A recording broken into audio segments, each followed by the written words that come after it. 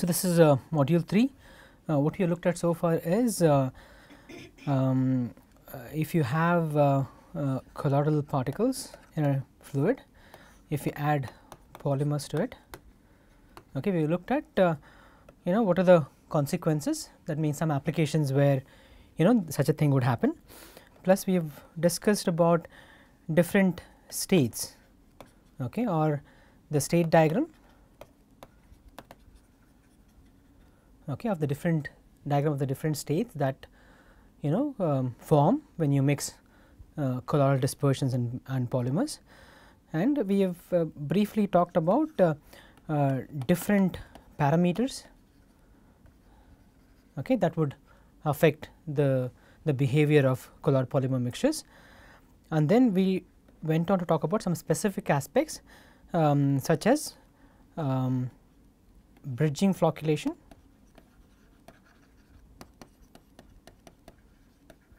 okay, and what are called as steric effects. Okay, and we just said that in general addition of a polymer can both stabilize as well as destabilize a colloidal dispersion. Okay, that is what we have done so far, right. We will continue further with an important concept called depletion flocculation. Okay. Depletion flocculation can occur at moderate to high polymer concentration. That means I have a dispersion of particles and I have added polymers, and if the concentration of the polymers is moderate to high, again moderate and high are very general terms, right, it depends on the type of particle polymer system that you are dealing with. Okay. And I am going to read out what is written here and then I explain later. The free polymer chains in the solution begin to, so if you look at this particular cartoon, right, what is shown here is particle 1 and particle 2, and this dark region that you see, right, this is the polymer that is adsorbed, okay, that is the adsorbed polymer. Okay. When the particles are very close to each other, okay, that is at surface to surface distance less than or equal to approximately the radius of gyration or the size of the particles, size of the polymers. Okay. Then what happens is the polymer chains, okay, are excluded, okay, from the region between the two particles. Okay. That results in something called as a depletion flocculation. Okay. This is basically a cartoon. Okay. So, what is shown here is particle 1 and particle 2, okay, and there is a dashed line, right. The dashed line, the size of that dashed line is what is called as a depletion layer. Okay. I will talk a little bit about it later. Okay. And the size of the dashed line is actually half the size of the polymer. Okay. Now, if you look at the picture 1, okay, that is this one, okay, you see that on an average there is same number of polymer neighbors that particle 2 has, and the similar number of neighbors will be there for particle 1 as well. Okay. Now, the other images that are shown are what happens if the particles approach each other. Okay. Now, this is a case where these dashed lines exactly touch, okay, and I said that the typical size of this dashed line, which is also called as a depletion layer, is half the size of the polymer. So, in this configuration the polymer molecules still have access to the gap between the particles. Okay. Now, the next picture, that is number 3 here, it shows a case where the distance between the two particles is smaller than the size of the polymer molecules. Okay. What will happen then? these polymers can no longer be in the gap between the particles, they move out of the gap. Okay. And so, if you look at this region, this is what is called a depletion volume. Okay. And if you compare this and this, the depletion volume in figure 4 is larger than the depletion volume in figure 3. Okay. Now, what happens when the polymers move out of the gap is basically explained in this particular picture. So, you get what is called a depletion zone, and this depletion zone is a zone between the two particles which is depleted of polymer molecules, right. Now, we defined something called as a osmotic pressure force. I don't know if you remember osmotic pressure force, F osmotic, we define it as number density of the particles multiplied by kBT, right. This number density is number per unit volume. This was defined for particles, but I can define the same thing also for the polymer molecules as well, right. Now, if I look at the osmotic pressure in the region between the two particles, because there are no polymer molecules there, the osmotic pressure there is going to be 0. Okay. However, on the region outside the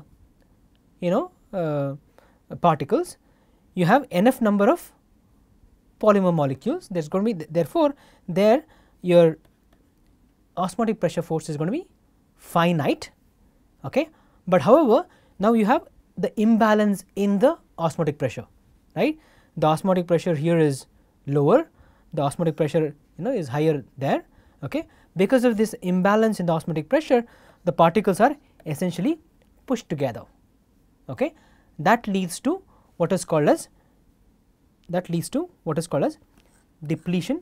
flocculation. Okay. So, the origin of depletion flocculation is related to the formation of depletion zone, and the creation of depletion zone leads to the osmotic pressure imbalance. Okay.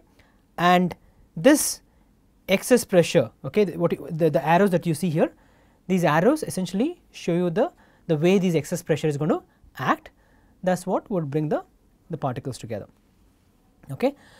Now, the schematic that you have shown, right, this is actually a schematic picture for colloidal spheres. Okay. These are the particles, right, and they are in a solution with non-adsorbing polymer. Okay. In this case, the particles, so the polymer continues to remain in the solution, they are non-adsorbing. So, therefore, a mixture of particles plus non-adsorbing polymer will exhibit depletion effects. That is number 1. Number 2, you could also have a case when that is what is depicted here. You could also have a case where initially the polymer continues to adsorb onto the particle surface, and then when the particle surface is saturated with the polymer, then the depletion can kick in. Okay. Depletion can also be seen in cases where I have particle plus adsorbing polymers as well. Only difference between the two would be that in the case of particle plus adsorbing polymer combination, the depletion effects will obviously occur at a much higher polymer concentration than what would happen for the particle plus non-adsorbing polymer case, right. That is number 2. So, I just want to write down again. So, the depletion effects can be observed in particles plus non-adsorbing polymer case. Okay. Number 2, particle plus adsorbing polymer case. Can you think of other cases where the depletion can occur? So, if you go back and look at the way we talked about, again one of the criteria for depletion to occur is that Q, which is defined as size of the polymer divided by size of the particle, should be less than 1. Okay, that is the condition under which the depletion interactions would become important. Okay, can you think of other systems where I can have a similar analog? So, you could have a case, the third case is where I have a solution which contains large particles, okay. Say that they are negatively charged, okay. Now, and a combination of very small particles, a colloidal particle plus nanoparticle mixture, where the particles, both the particles are similarly charged, can also exhibit depletion interactions. Okay, that is the third system.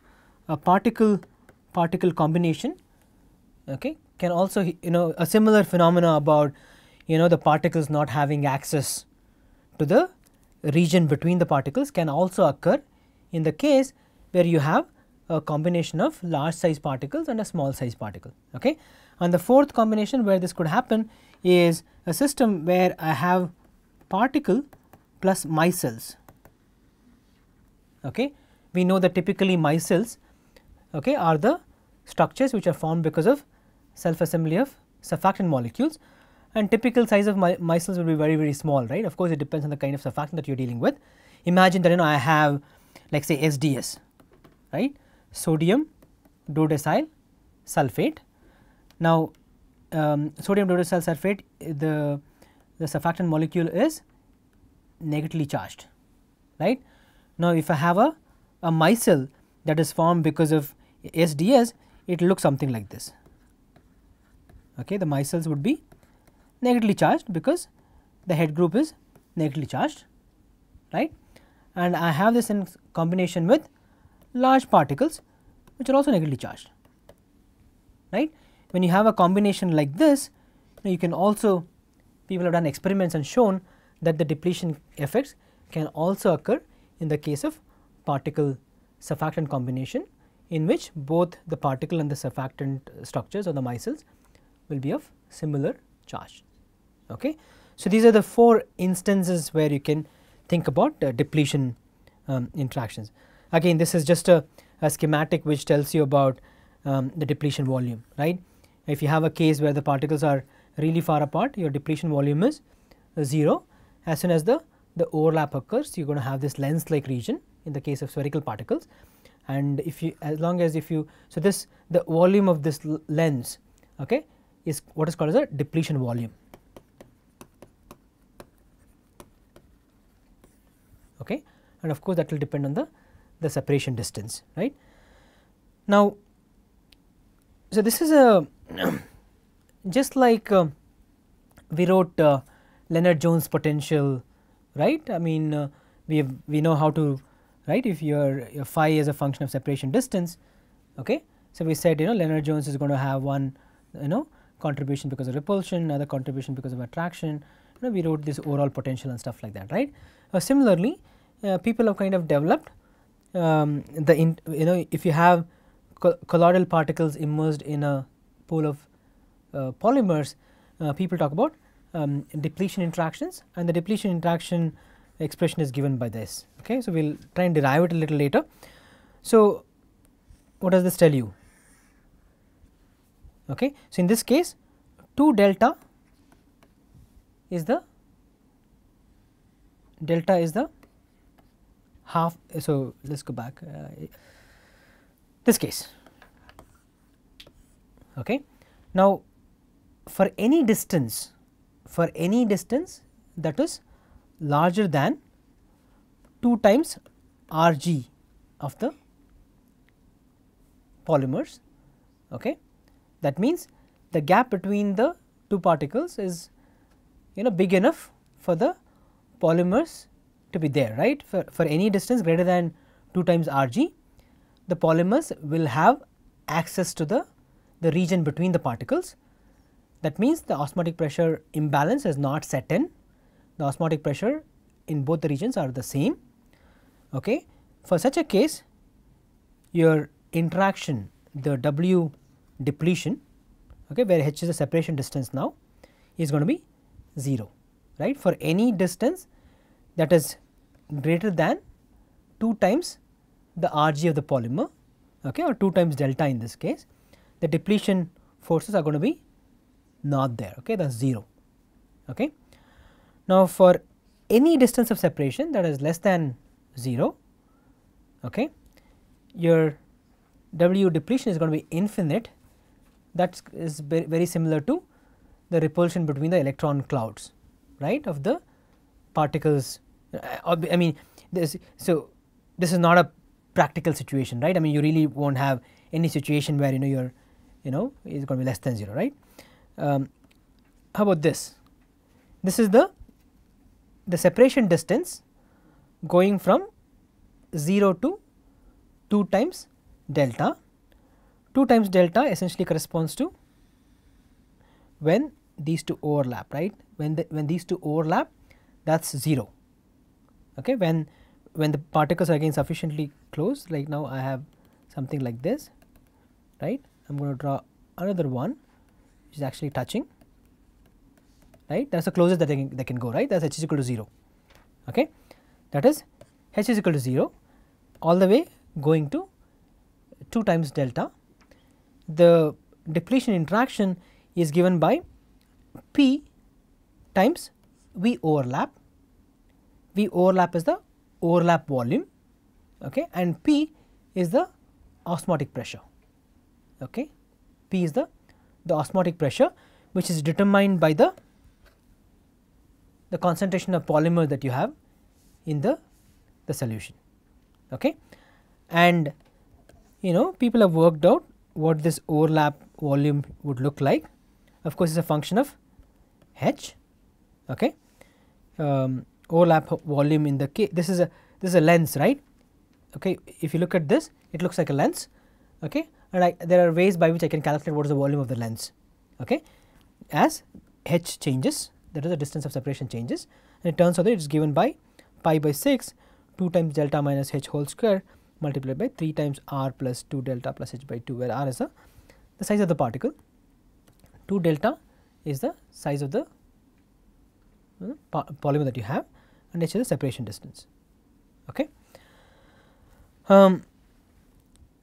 Okay, so if you plot this expression, okay, if you plot this expression, it would look something like this. Okay, it looks something like this. W of H, where H is the separation distance, it is scaled with kBT, okay, thermal energy. Okay, this is the point where H is equal to 2 times delta. Any distance beyond that, okay, the interaction potential is 0, okay, and it is attractive in the range from H is equal to 0 to H is equal to 2 delta, and H is equal to 0, you have a spike that corresponds to W of H divided by kBT being equal to infinity. That is your case here, and this is W of H divided by kBT going to 0, and this region here is where W of H divided by kBT goes as minus P times V overlap. Okay. So, that is I mean this is actually for depletion interaction between two hard spheres. Okay. Okay. So, this particular concept of depletion interaction, okay, was actually these expressions that we see here. This was actually first proposed by two scientists, Asakura and Oosawa. Okay, that is also called as AO potential. Okay, the depletion potential. Okay, it's also called as AO potential. That is because of the people who gave this concept of depletion interactions and things like that. Okay, so that's about depletion attraction, okay, or depletion interaction.